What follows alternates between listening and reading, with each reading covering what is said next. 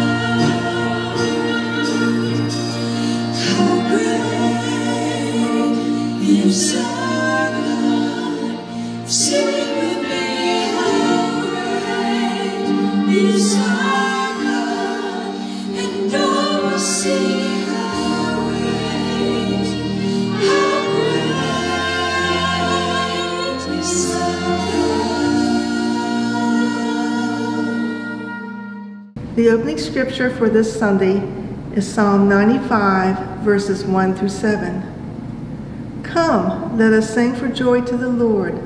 Let us shout aloud to the rock of our salvation. Let us come before him with thanksgiving and extol him with music and song. For the Lord is a great God, the great King above all gods. In his hand are the depths of the earth, and the mountain peaks belong to him. The sea is his, for he made it, and his hands formed the dry land. Come, let us bow down and worship. Let us kneel before the Lord our Maker. For he is our God, and we are the people of his pasture, the flock under his care. The word of the Lord.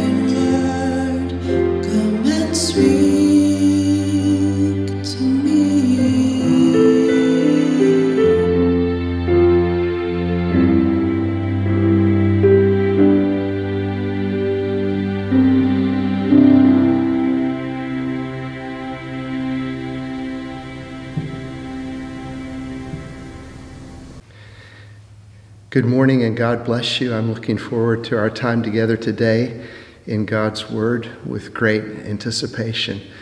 The message today is from Jeremiah 18, verses 1 to 12, and it's simply titled, Mold Me and Make Me. For those of you that have been around the church for years, you'll recognize this as a line from the old hymn titled, Have Thine Own Way. Mold me and make me. As we work our way through the Bible in 2020, we land in Jeremiah, a book of prophecy. Jeremiah's career began with the initiative of God in chapter 1 and verse 2. Jeremiah didn't go looking for a life as a prophet, but we learn early in the book that God set Jeremiah apart for service before he was even born. Jeremiah 1:5 tells us this.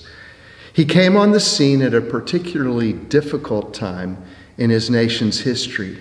Jeremiah began prophesying in Judah halfway through the reign of Josiah, and Josiah reigned from 640 to 609 BC.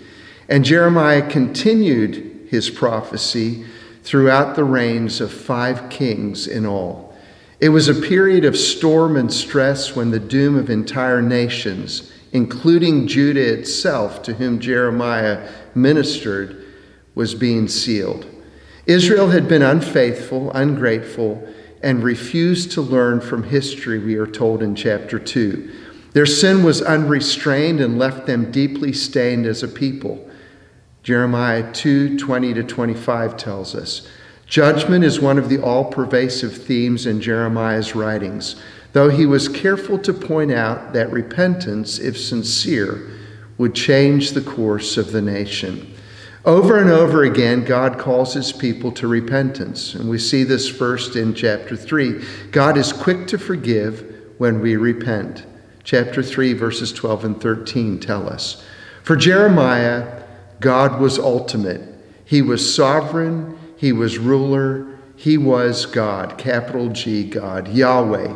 The prophet's theology conceived of the Lord as the creator of all that exists, conceived as God as all-powerful, and as everywhere present. And you can find this in the 10th and the 51st and the 32nd and the 48th chapters of the book, and the 23rd chapter. Jeremiah ascribed the most elevated attributes to God whom he served, viewing God as the Lord not only of Judah, but also of the nations. At the same time, God is very much concerned about individual people and their accountability to him. And our scripture for today is an allegory revealing God's intentions to redeem his people. So I would encourage you to pause right now and read through Jeremiah 18, 1-12. And as you progress through the week, would you read more of the book? And we'll probably preach again next week from Jeremiah. So pause and read Jeremiah 18, 1-12.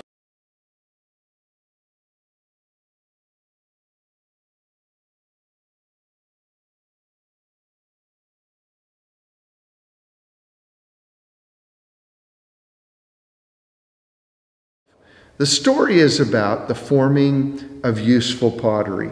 And I have some pottery here that's meaningful to me. This is a handprint that Jacqueline made when she was little. And you can't see it, but her name is written across the bottom here. And this sits on my dresser at home. It usually has coins and loose ends on it, but it's a very meaningful piece to me. This piece of pottery was made by Dina Norris. Dina was a teen in our youth group who went on to ENC, and she was told as a teenager that she wouldn't amount to much. But she went on to become a teacher and to care for children and to train children and raise them up. And Dina gave this to me after she had been in a pottery class when she was in high school in Glen Burnie High. In the early 90s, Chris and I traveled to Ecuador, and in Ecuador we bought this piece of Peruvian pottery. Interestingly, on the bottom it is inscribed that this was made in Piura, Peoria is a city which we visited, and we did work and witness in at building a church just a few years back. And so it's interesting that this was made in 93 and we purchased it in the early 90s. And here I have a piece of pottery from a town in which I would later serve. But this sits in our kitchen up on top of the cupboards. And we just really liked it when we initially saw it.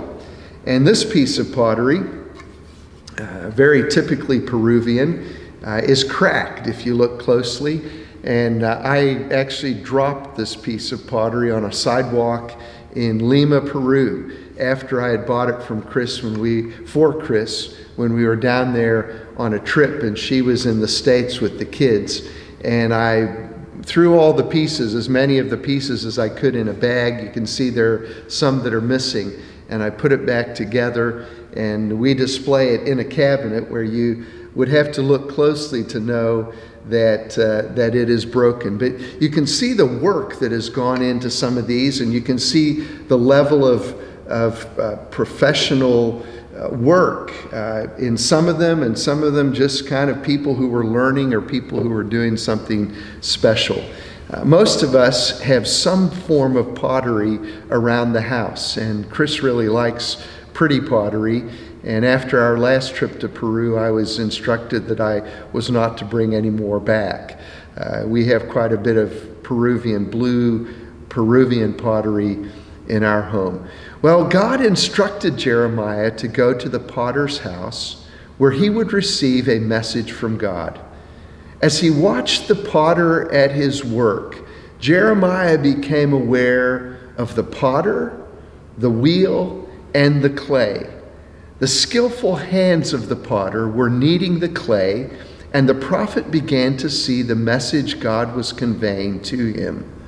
Right before his eyes, an exquisite vessel came to take shape, and it was looking better and better the more that the hands of the potter worked over it and worked around it. But then suddenly, to Jeremiah's surprise, it was spoiled in the potter's hand. That's a quote from Jeremiah 18. It was spoiled in the potter's hand.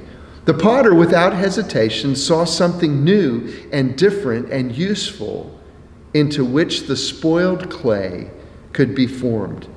He made it, and I quote, as it seemed good for the potter to do. In other words, he molded it into something he saw fit to make. In verse 5, the word of the Lord came to Jeremiah again. God spoke to Jeremiah, and the message came clear and plain to his mind.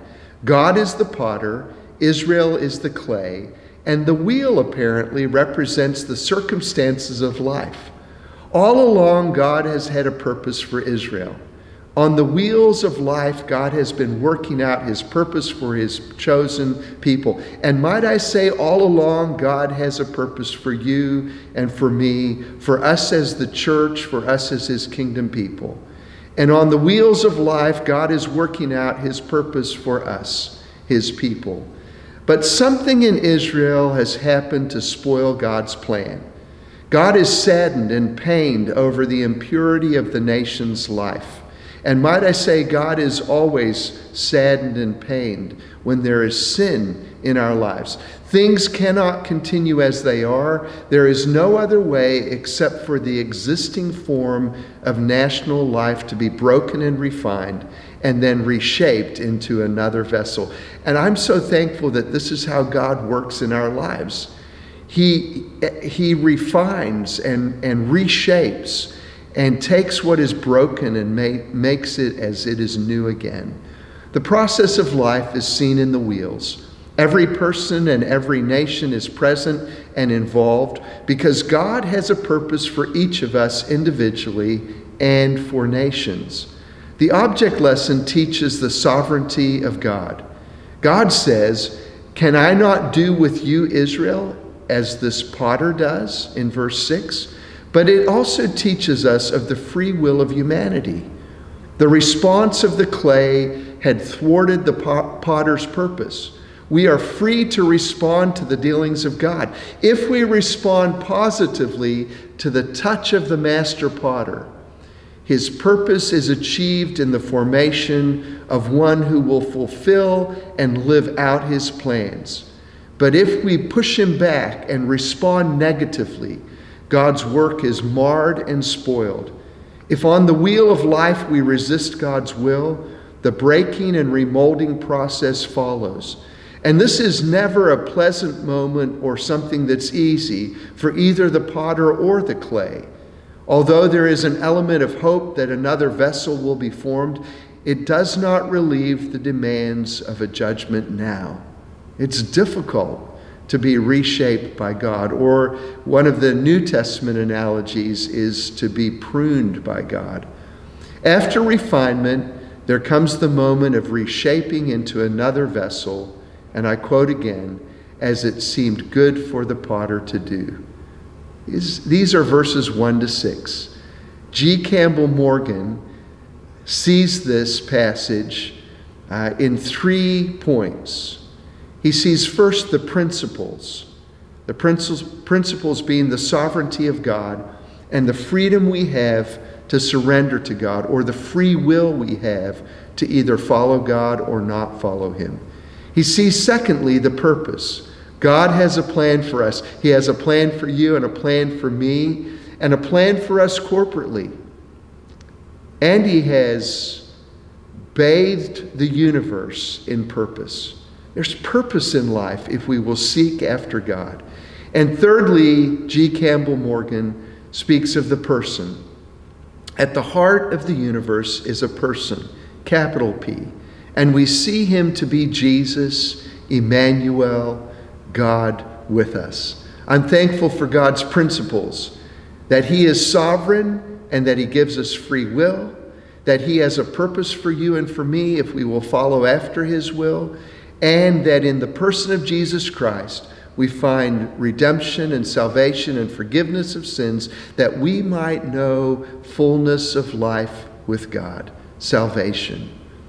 We see the symbolism of the incident in verses 1 to 6. The potter's clay and the wheel and the potter doing his work. We see what God intends for Jeremiah to learn from his field trip. And in verses 7 to 12, we find revealed to us God's methods with humanity. These verses teach us that God deals with us on a moral basis rather than a strictly legal one. God says, if that nation I warned repents of its evil, then I will relent. In other words, if Israel would repent, God would change the course of upcoming action. Since God operates on a moral basis, he can deal with us as we respond to him. This presupposes that we are not inanimate pieces of clay. We aren't pottery, but we are persons with free will who are made in the image of God. This makes it possible for God to relent or change his mind. The King James Version, I believe, uses the word repent. God relents concerning proposed judgment, and instead of destroying men and nations, he forgives. If law alone had been God's method of operation, humanity would have been destroyed long ago. There would have been no divine revelation, no sacrifice for sin, no mediating priest, no prophets preaching repentance, no temple, and no prayers. If we were judged strictly by law, no one would survive. None would survive. God's grace, however, is greater than our rebellion and sin. We don't just survive, but we live victoriously because of the work of Christ in us. And might I just say hallelujah and praise the Lord. The people are told that it is only by reason of their stiff-necked persistency in wickedness that they are exposed to certain judgment. But, and this is a big turning point, a big transition, an opportunity for us to grasp a hold of God's grace and his forgiveness. But if they will return to their God, they will prevent ruin of the kingdom. despite the author of God to spare the nation on the grounds of moral obedience, on the grounds of repentance, the people contemptuously replied to the threat of judgment. Here's their response. It's no use. We will continue with our own plans. We will all follow the stubbornness of our evil hearts. Wow, that's such a sad lesson or statement from people in God's Word. And I say, let us not continue in our own plans. We will not follow the stubbornness of our evil hearts. We will receive God's grace and mercy in this time of need. We will repent and find forgiveness and wholeness and fullness of life.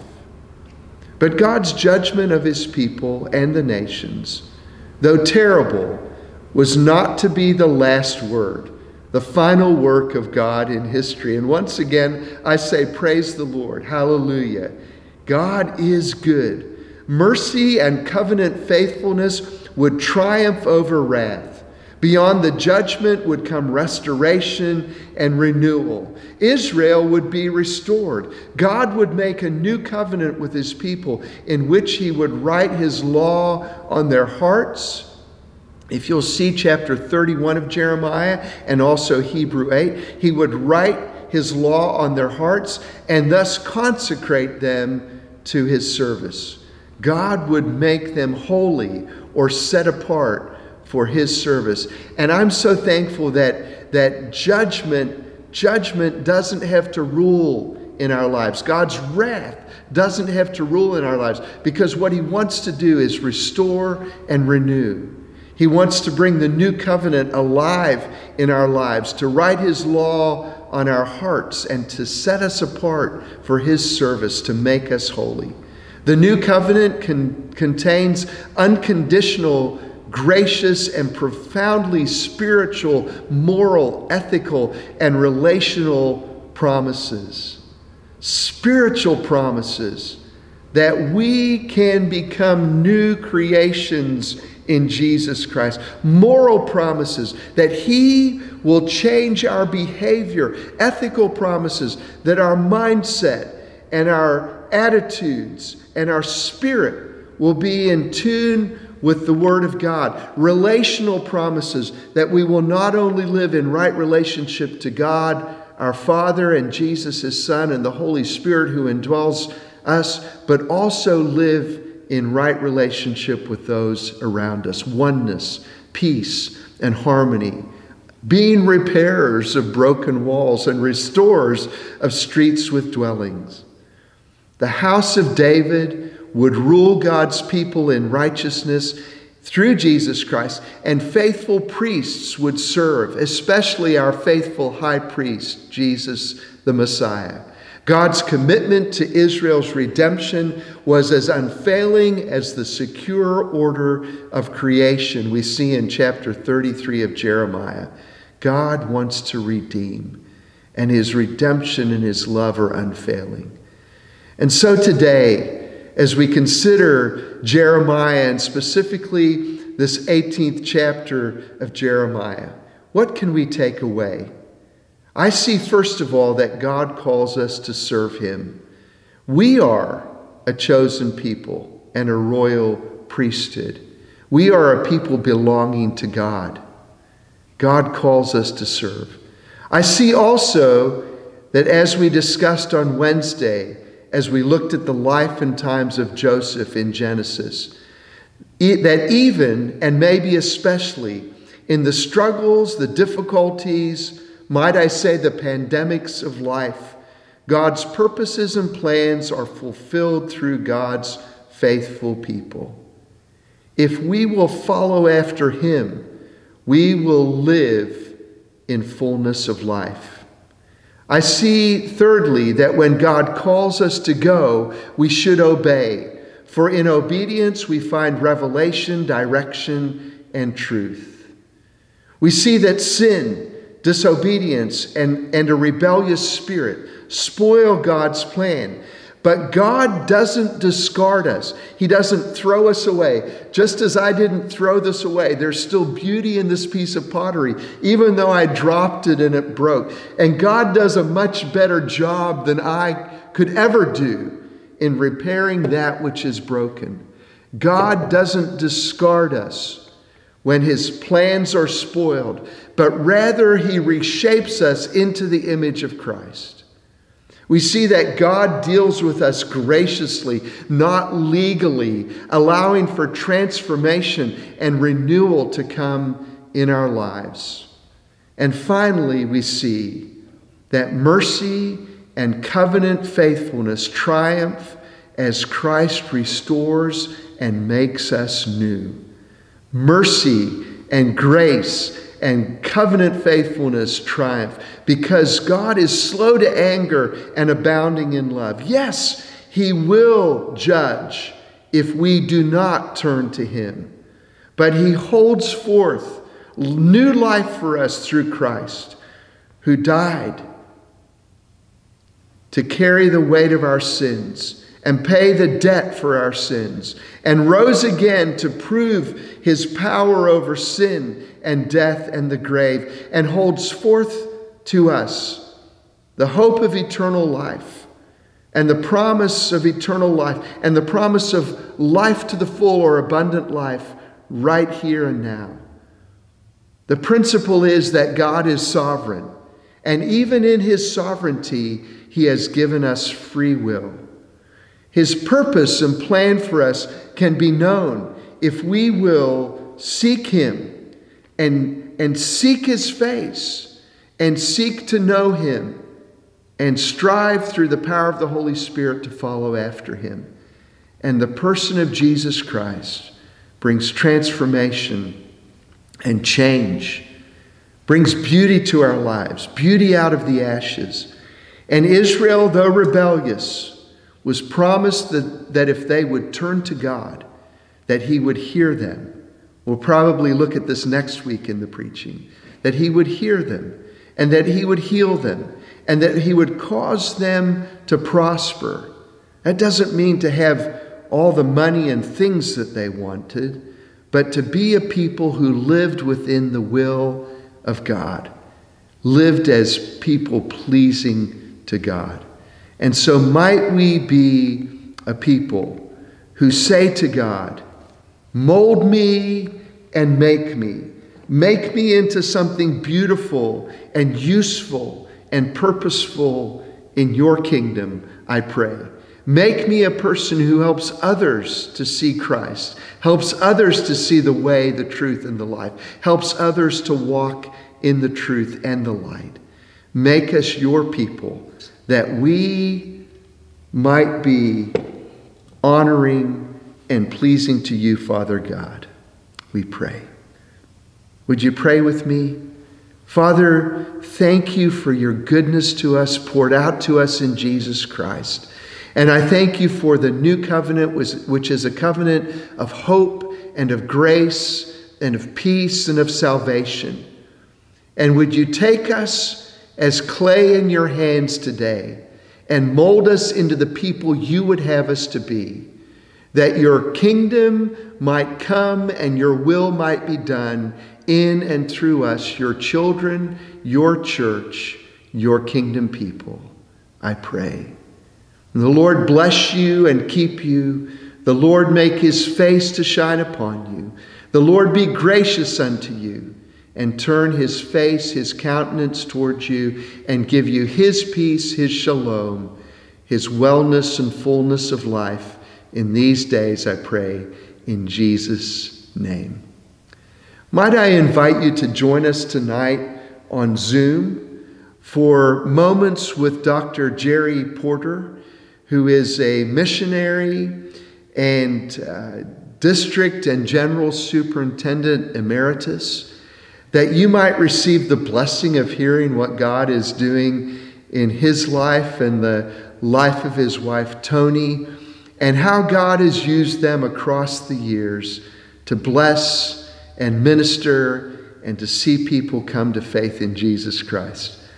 The information will be sent out via email, And I just pray and trust that you will join us at 6 o'clock on Sunday evening for this anointed and inspired time with Dr. Porter. The Lord bless you.